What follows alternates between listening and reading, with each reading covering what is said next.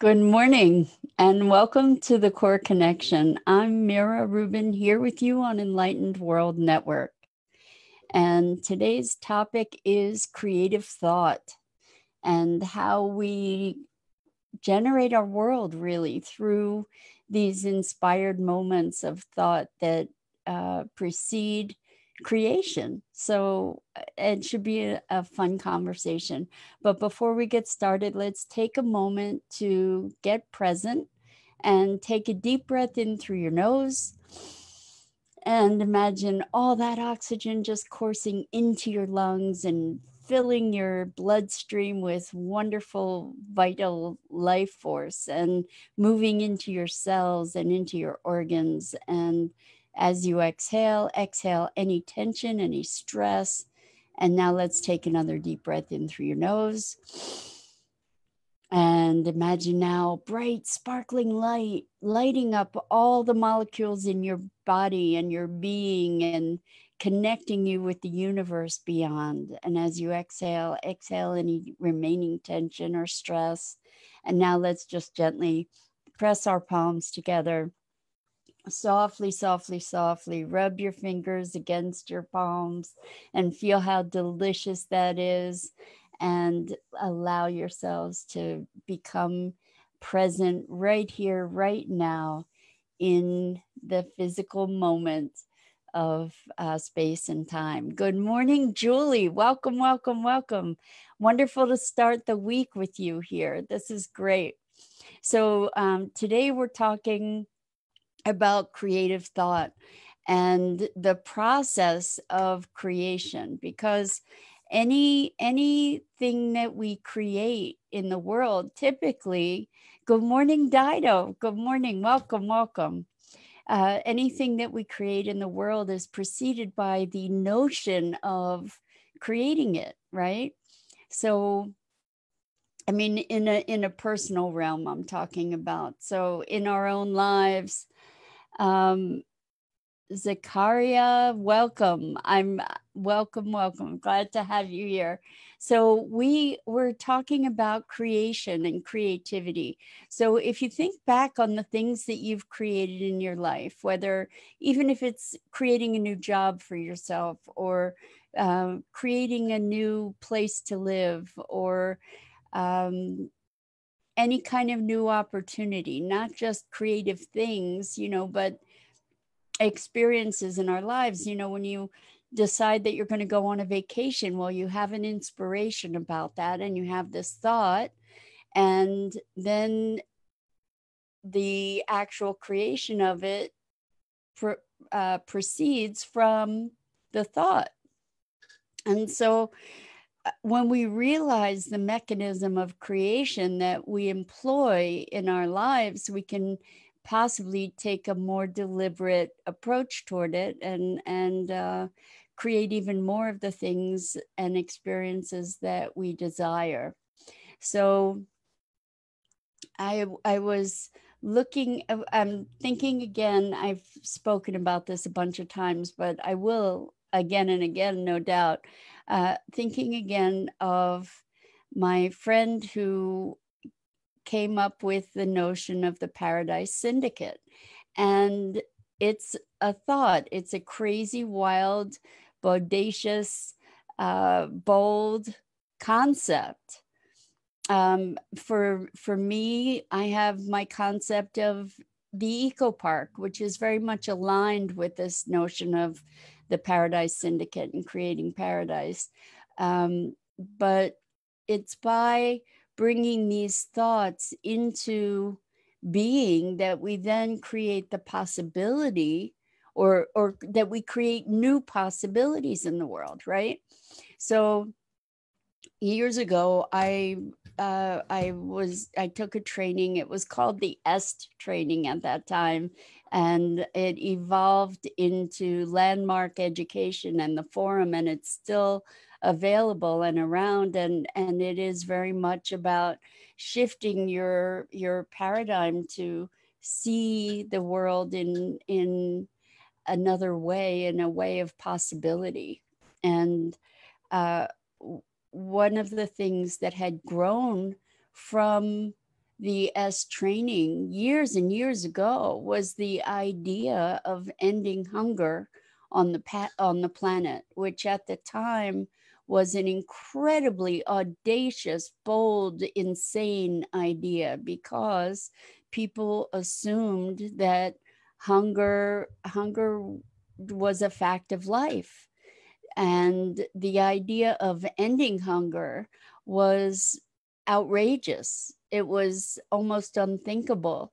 And there was a group of people that really just got behind the idea of ending hunger on the planet. And by propagating that idea, all kinds of solutions began to emerge, all kinds of ways to address the crisis of starvation and hunger on our planet.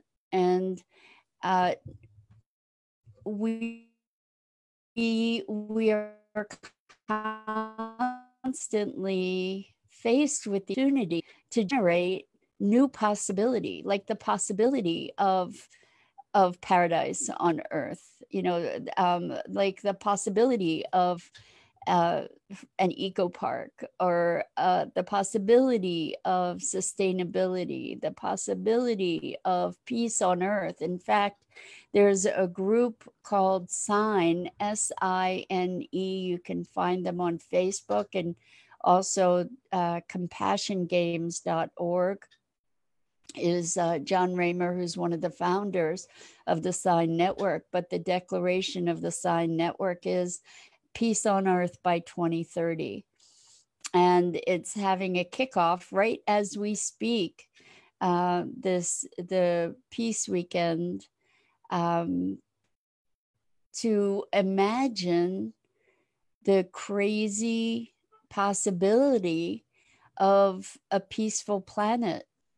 And what would that look like? And what would it take? And the bringing forward the concept and the idea and engaging in the conversation is where it all starts. Because here's an example of how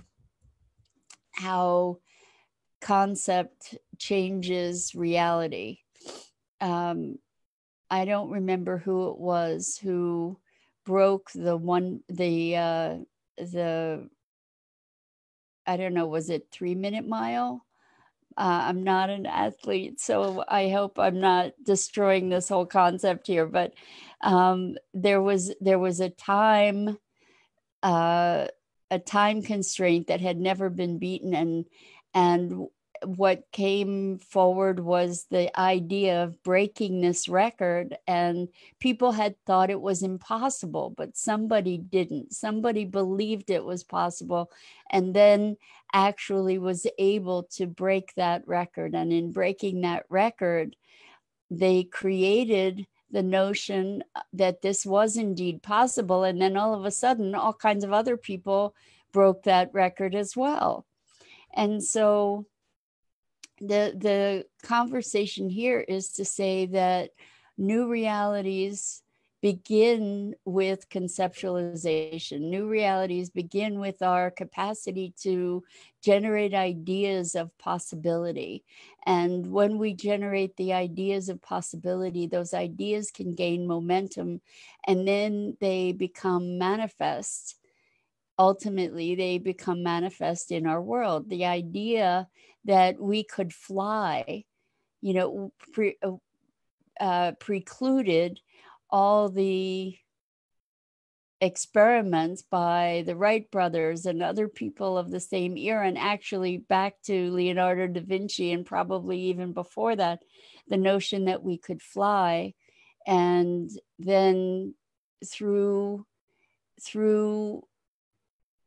a deeper and deeper belief in the possibility, it was brought forward into reality. So my question to you is, what kinds of things or situations or possibilities are you imagining in your life, or can you imagine for the world that can bring forward a new possibility in the world? You know, we see these memes all the time on social media and in throughout our culture, and the memes are creating a common thinking pattern that then gains momentum. And so in this conversation, we get to really look at the power and potency of our thought and its capacity to generate a new reality. And in this conversation, we recognize how important it is to be putting our attention and focus on life affirming thought and life affirming intention, because we do get to create it in the world. And so there's a certain level of vigilance that we're called to in our thinking.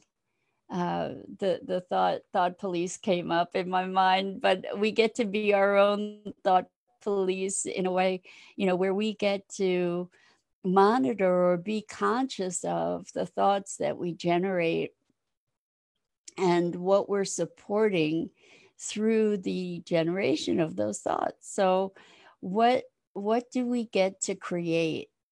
And there's an exhilaration around the possibility here that I invite you to just join in and discover and explore with me. Like what can we create as we look at the world right now?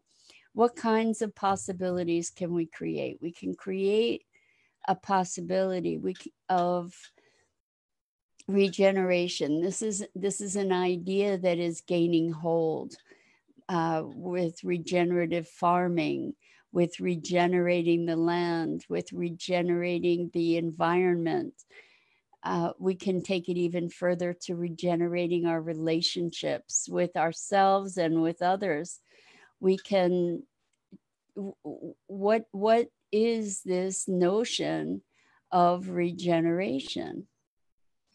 Instead of the decline that we've seen in nature and in our economies, etc., we can be putting our attention on the notion of regeneration. And just as an example, and I've spoken about the power of questions. So our minds are like heat-seeking missiles. They want to answer whatever we program them to. So when we program them to bad questions or negative questions, such as what's wrong with me, for example, we find answers, whether we want them or not, because we've asked the question. That's just the function of our minds. So what happens when we ask good questions is the same dynamic, and being in the question allows a constant unfolding. So what we can ask ourselves are things like, how can I be an exemplification of peace in the world? What will it look like? What will it look like to have a world of peace? What are the steps we can take to creating peace in the world? What are the steps I can take, or how can I be to experience greater peace within myself, etc., etc.? So we can even ask, what would be a great question to ask to move me in the direction of my dreams? And then we come up with these things. And what happens is that life often presents these answers to these questions just by our being in the question. So it doesn't always come as a conscious answer that we hear what often happens is that life unfolds with the answer in a present way, which is really quite miraculous, for lack of a better word. So I'm wondering about you and your experiences, and do you notice how the things that you've created in your life, you've created first through a thought? And this is so with any kind of goals that we set for ourselves, any kind of dreams that we have for ourselves. First, there's the thought of that. And then what happens is that it gains some momentum and then gains expression in one way or another in your life as you keep putting your attention on it. So I find this really powerful to recognize, because we all know that it's true. You know, first you think, I need to get a new job. So then what you do is you go start looking at opportunities. Maybe you start thinking about what kind of job you want, and you imagine what the ideal circumstances might be, perhaps. And then you start thinking about possibilities that weren't even on your horizon previously. And then as you're engaged in that, opportunities show up and people cross your path that are the perfect conduit to the new place that you're desiring to go. And magic like that just happens over and over and over again. And so I'm wondering if you have any stories you'd like to share about something that you created by having first an audacious and bold and crazy thought that at least other people thought was crazy, and maybe even you did, but then you turned it into reality. Because this is our power, this is our capacity, this is our capability. We are creators. That's what we do. And so by taking a more deliberate role in our creatorship, we can create more of what we really truly do desire in life, right? So I invite you to look at what you do desire, and what you desire not only for yourself, but for the world. And start imagining it into being, partly by thinking thoughts that support that vision, asking questions that generate unanticipated possibilities. And so this is creativity in its highest form. You know, some people say, I don't have a creative bone in my body, but the truth is you're creating all the time. And creativity doesn't just necessarily show up as something that is artistic, for example. Creativity is what we do every moment with the desires that we have, that we put into the universe. And you may or may not be familiar with Abraham Hicks, Esther Hicks, who channels an entity or a collective called Abraham, and is all about manifesting your desires and the mechanics of it. And the notion is, it starts with a thought, and maybe what provokes the thought is a yearning, an emotion. It may be something emotional that actually precludes the thought. I wouldn't venture to take a stand one way or the other on that at the moment, but I can imagine that there's an impulse first that generates the thought, and then the thought can generate more emotion and more momentum. And it's the emotion ultimately that powers the vision or the dream or the desire. And the emotion that we're looking for is the emotion of already having received or experienced that. So as we are creating an environment for peace on earth by 2030, for instance, what we get to do is experience that peace now. And the thing is that we don't need the outer circumstances to have that internal experience.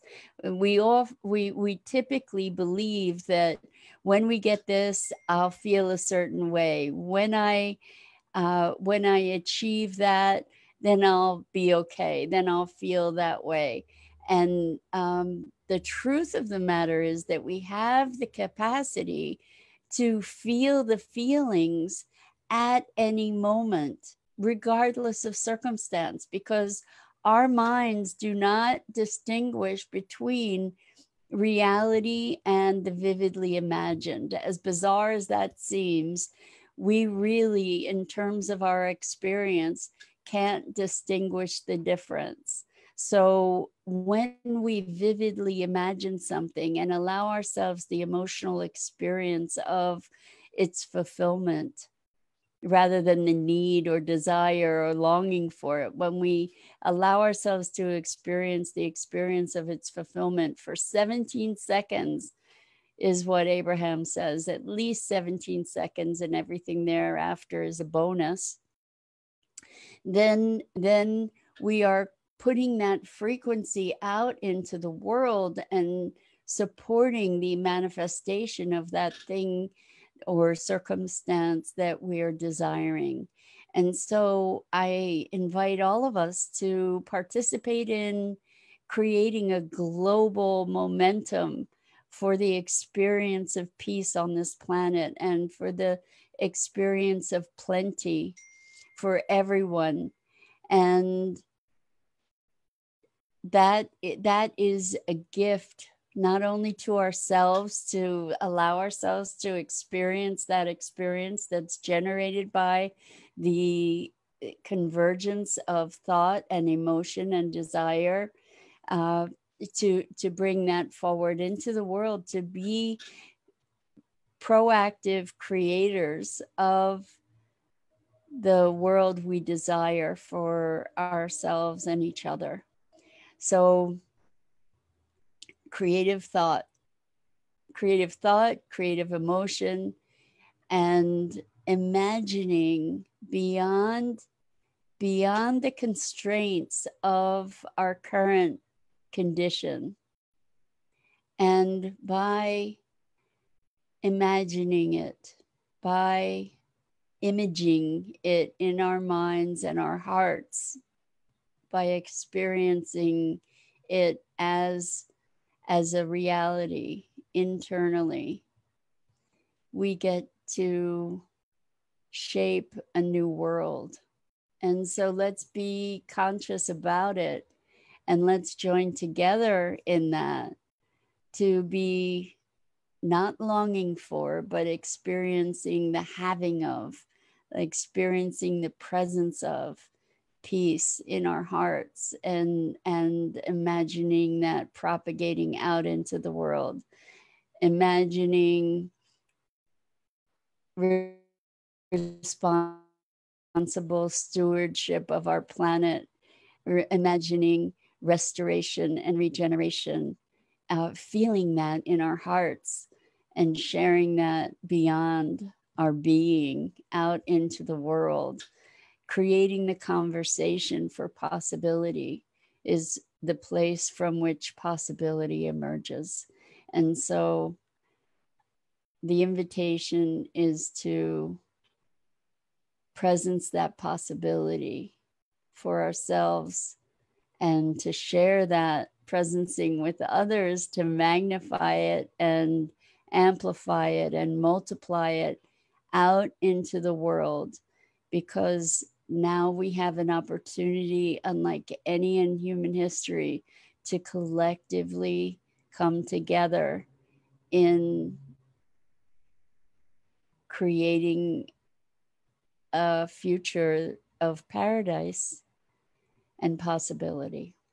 So with that, I just want to say thank you, thank you, thank you for being here with me, for playing with me. And please take this notion of possibility and crazy, wild, insanely visionary possibility into the future and into your life today from minute to minute, where you get to choose how to feel, how to think, where to put your attention, and what to create in the world.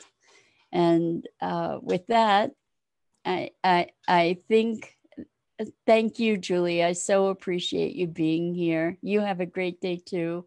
And I'm Mira Rubin. This is the Core Connection. I'm here every weekday morning at 9:30 a.m. Eastern. And we're live on Enlightened World Network.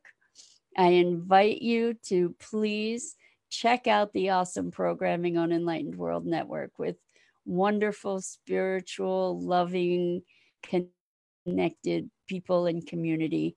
And until next time, have an amazing day creating with your wonderful, powerful, creative thought and emotion. And I hope I see you here again tomorrow. Lots of love, lots of compassion.